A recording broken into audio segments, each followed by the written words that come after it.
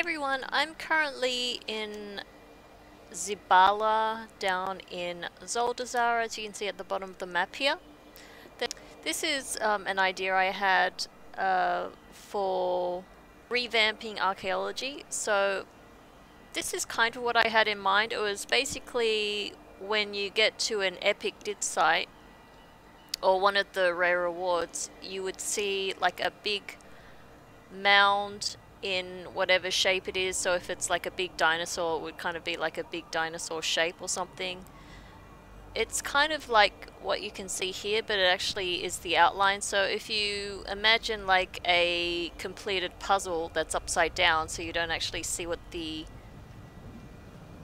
item is, then you slowly turn over each piece, which kind of reveals what you're getting in the end. I know there's actually a fast way to do this, and I think you can just click on that calibrated sweeper to do it, but I actually want to physically do it so I could explain what I was doing, or trying to say, but I might actually use it this time. So hopefully it will do it all at once. So how cool would it be if we actually had this little robot helper?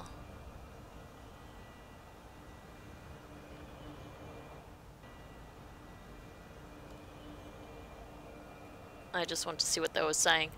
But yeah, so basically once you reveal the whole artifact, you would see the whole skeletal dinosaur, whatever you're uncovering, which I thought was a pretty cool idea. So sadly I have tried some archaeology, and it is pretty much what we've had in the past. So basically you go to an area and you just keep digging over and over the same area, killing the same mobs over and over, which is pretty boring and pretty annoying. That's one reason why I wish the dig sites were phased, because yesterday I went to an area, it was actually a world quest area, so obviously you could go back when it's not, when the world quest isn't up, but it was an 120 elite rare, so I wasn't planning to kill it and was just hoping to grab a few of the fragments and then just be on my way, but he wouldn't let me pick up the fragments, so I died twice trying to pick them up. Kind of annoying, but yeah, this is one major reason why I wish the dig sites were phased, because usually if you're just, you know, out to do some fishing or something, you don't really want to be bothered having to kill mobs, right, while you're fishing.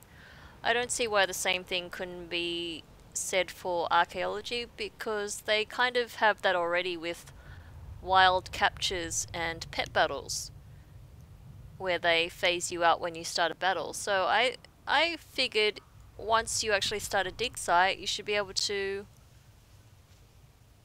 have the same thing. I don't know. Well, what do you think? Are you happy with archaeology? Do you enjoy it? I know I don't particularly enjoy the practice of digging up little fragments here and there, but the rare rewards are kind of nice sometimes. Yeah, let me know what you think, and I'll see you for the next video. Thanks for watching, guys. Thanks especially to my subscribers and my patrons.